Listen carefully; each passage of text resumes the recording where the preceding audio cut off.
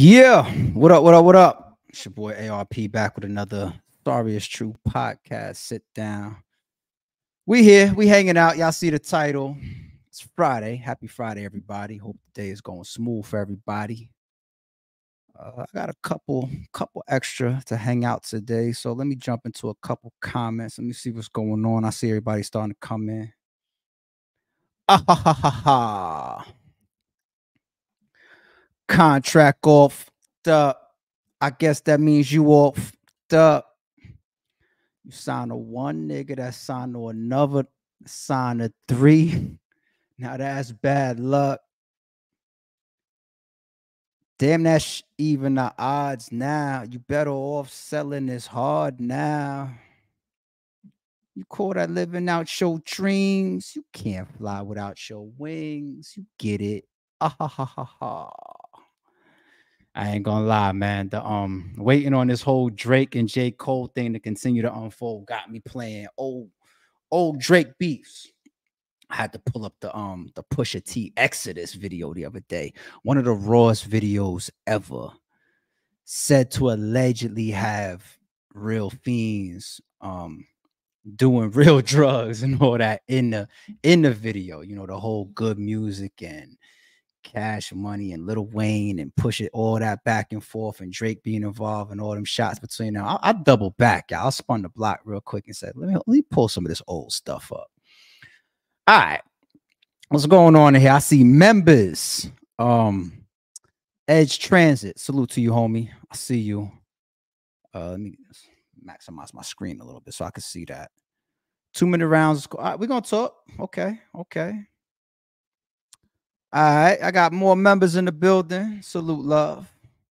What's going on? What's going on? I see y'all. All right, let's get into it. Aye Verb versus Swamp. I did put a video up earlier about this announcement, grudge match that many of us have been waiting to see. It does not feel like it's too late. That happens sometimes. Sometimes we get certain battles booked, just like the fight game. It's like, damn, like, should we have gotten Mayweather and Pacquiao maybe a couple years sooner? It doesn't feel like that's the case with Aye Verb and Swamp. I see them online doing their thing. They're going back and forth. It's a real grudge. These guys don't like each other for real in real life. So this is one of the biggest announcements so far in 2024. So shout out to Chrome 23 for putting this together. Who knows if we would have ever gotten this match, but somebody over there in the offices of Chrome 23 that made it happen. So shout out to everybody over there, man. This is a goodie. I can't wait until this goes down. I will be on the stream. Speaking of stream, I'm gonna touch about the pay-per-view purchases as well about that matchup. All right. I want to talk about the buzz and some of the controversy and some of the talk that you see going around about. I just pulled up one of the members and he happened to say something about the 2-minute rounds, right? I see that going around a lot about this matchup. 2-minute rounds. Why? It's a grudge match. We've been waiting over a year for this battle. This is Aye Verb. This is Swamp. Swamp's a big name battle rapper. Aye Verb's a Mount Rushmore guy. Main event of the card. Grudge, all of that. Why is it only 2-minute rounds? What's going on? So the first thing we're going to address about that is confidentiality. Something that doesn't happen enough in this industry, battle rap industry. I'm trying so much not to call this shit a fucking culture. I'm trying to change that. I just want to call it an industry, right? This small niche market / industry, confidentiality, contracts, professionalism, it's out the fucking window. We all know that when it comes to battle rap. My first question is, how does 2-minute rounds of this battle even become public in the first place? If you know the answer to that, please drop it in the comments. I don't know the answer to that. I want to know how that makes it to the public in the first place. So what tends to happen behind the scenes is you have negotiations, right? You heard of that before? Negotiations are confidential. They're meant to be private. They're meant to be kept behind the scenes. So, being that this battle is announced, this flyers out, the two artists are already going at it online again. They're cooking it up again. It's good to see the disliking between these two guys because it's a real grudge match. And they're talking they trash to each other. It's expected. But 2-minute rounds, when we set up a battle behind the scenes, right? That's the league owner, maybe partners, the battle rappers. You negotiate things like price, maybe even you discuss things like YouTube drops. You discuss things like round limits. All of that goes into negotiations. Certain battlers, they want to negotiate based on how long they have to rap. Okay. Spoiler alert for anybody that just started following battle rap yesterday. The I guess the opinion, because Big K broke that shit when he battled A Ward, and I'm gonna get to that in a second too. But the general understanding, especially from a league side, is if you book Big K, T-Rex, or Arsenal, especially those three guys, their opponents better stay within the time limits, because those three guys, they will cut you off. Big K, he don't play that. He don't play that. He'll cut you off. You know, lately he hasn't given a shit. He's just been showing up with his potent material all last year during his Champion of the Year run. I didn't hear him complain about his opponents not a single time. But years in the past, Big K could be a guy that'll cut you off. Arsenal, we've seen him. He'll turn to the league. He did it to me versus in the show-off battle, which was hilarious because he turns to me and starts motioning about Show-Off going over the time limit, and then I cut Show-Off off trying to be professional and respect Arsenal, complaining, and then he goes over the fucking time limit on Arsenal in the next on Show-Off in the next round. It's just like, this is a fucking mess sometimes. Rex, that happened in a booking that I did with him and Rosenberg Raw. Rex was cutting into Raw's rounds. We all remember Rex versus Cortez. That was a big opportunity for Cortez. Cortez, sometimes doesn't get the biggest looks, and that was a very big stage, big card look for Cortez. I remember people were saying that was the narrative. How y'all gonna do that to Cortez during such a big look? I remember Smack came out on the stage during the battle. Yo, man, these niggas signed a contract. This ain't, don't boo me, don't blame me. They signed the contracts, right? Those three guys, we tend to be careful if you're an opponent and you're going up against them. It's funny too, because A Ward even had some of those bars in his first round versus Big K. Big K decided to show up with a fucking tornado and said, "Ha ha, fooled you." Ah, ha ha ha ha. Right? So as far as people sticking to the time limits, there's a million scenarios where you can't trust it, right? Especially in a main event. You watch Hitman versus Calico.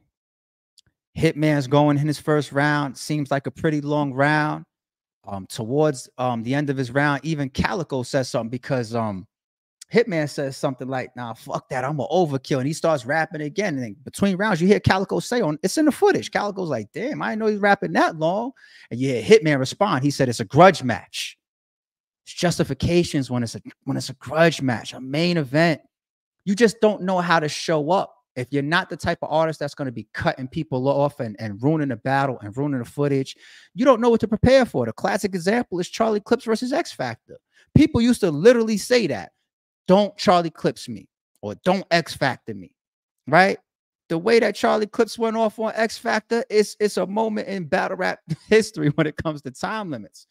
But battlers tend to negotiate off of time limits for two reasons. Number one, you have certain battles that say, what I'm gonna write is based on what I want to be paid. It's based on my time. I gotta write this material. I gotta memorize it. I gotta rehearse it. I gotta show up. I gotta perform it. If you want a 5-minute round, I'd like to be paid more. There's justifications there, but then you got a whole crop of battle rappers that's just like, look, a battle's a battle, man. You do whatever the hell you want. I don't care what you do. You still gotta beat me, right? Aye Verb, he listened to Murder Mook, which was contracted for an unlimited third round. He listened to Murder Mook rap for 20 plus minutes in his third round. And then he closes out his third round saying, "We don't rap that long. I'm gone," right?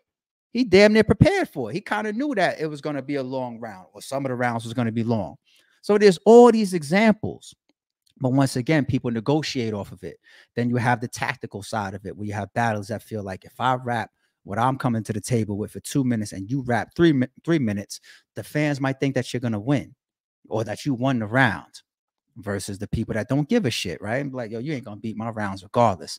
So it's all based on the battle. The battle is different, but I still go back to the first question, which is, that type of stuff is only discussed behind the scenes during negotiations. It is confidential. If you have your round limits in your contract, which 99% of these leagues do, why does it become public and who mentions it that the rounds is 2 minutes?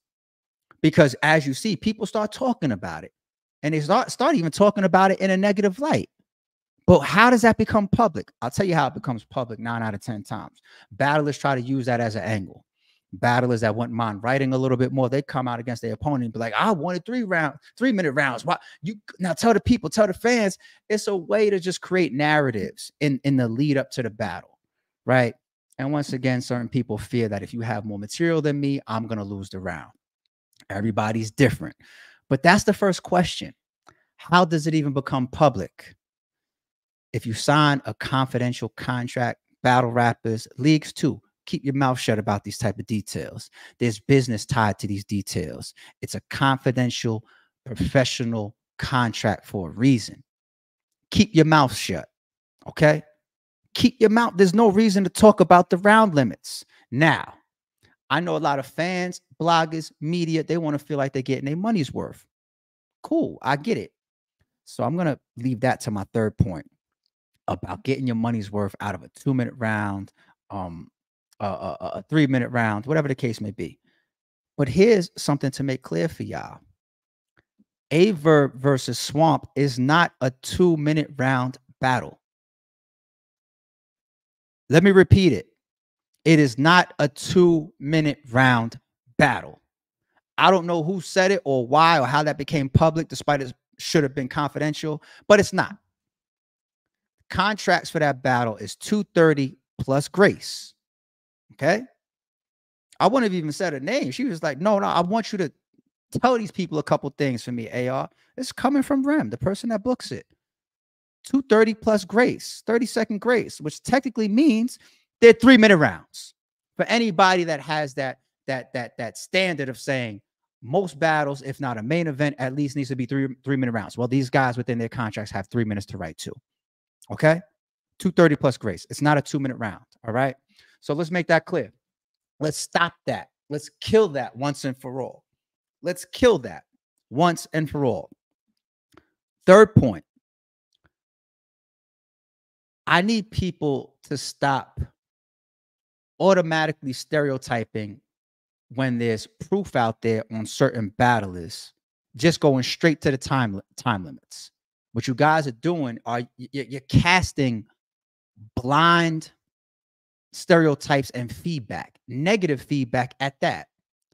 How many battle rappers are out there that'll give you a classic battle or classic rounds in 2 minutes? You know, that was kind of like for a while, like damn near standard on King of the Dot. It felt like everything that they was doing was 2-minute rounds.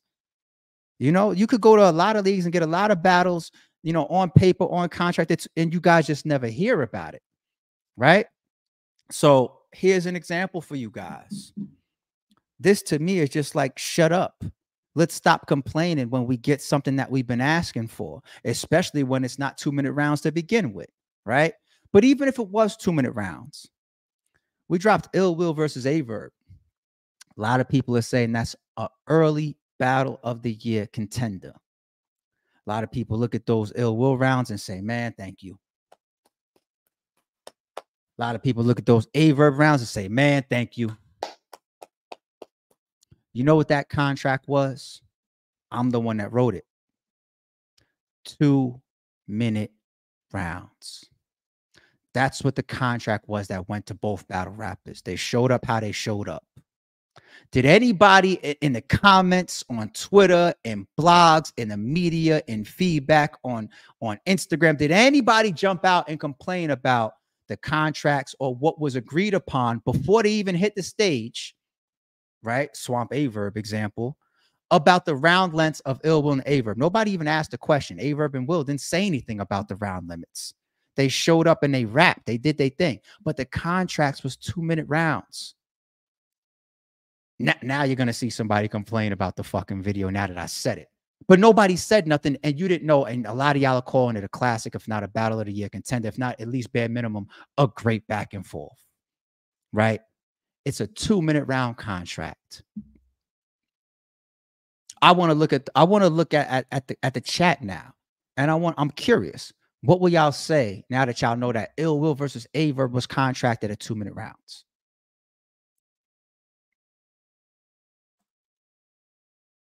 I'll wait. I'll wait.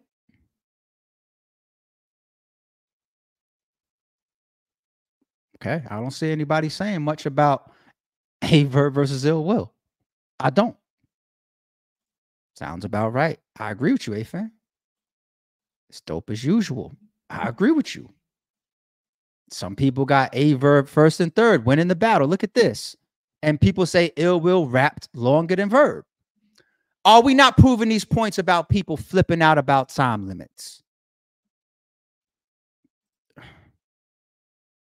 Look at this one. Verb 30. Yet Will raps longer, and Aye Verb and Will both have a contract for 2-minute rounds. I'm going to stop there, man. I thought I was going to have to belabor this, but at least y'all are with me in the chat. I don't even got to do too much. I guess I could just jump to the very last thing that I was going to say, because I really was going to drag this out, but I see that in the comments and in the chat. I don't have to. So salute to y'all. Y'all going to save me time today. Last point. Once again, I had no intention of even mentioning Rem. She was adamant. No, AR. I want you to tell fans that I said, tell bloggers, tell media, tell people that I said anybody that has any blogger or media that has a problem with the time limits, right? Or spending their money to watch the battle, she is willing to spend the money out of her own pocket to fly that particular person or persons out to the event live, hotel and flight paid for by Rem. And you can come in a building and see it in person, feel the energy, and see if you rock with the matchup or not. That was her literal offer. And I'm joking like, I need that said, AR, because I'm tired of motherfuckers talking shit. I want to see who's going to really step up to the plate and back the talk. And I'm like, all right. So I'm curious. Does anybody want to take Rem up on her offer? Are there any battle rappers, bloggers, or media that have been having a public issue with the time limits that would like to take her up on her free offer to be in a building, get you a nice spot on stage to watch the battle live, free in the building? Hey, DM Rem, man. Don't shoot the messenger, all right? 2-minute rounds. They ain't booked me for a long time. In 3D2. So it's, y'all know the rest.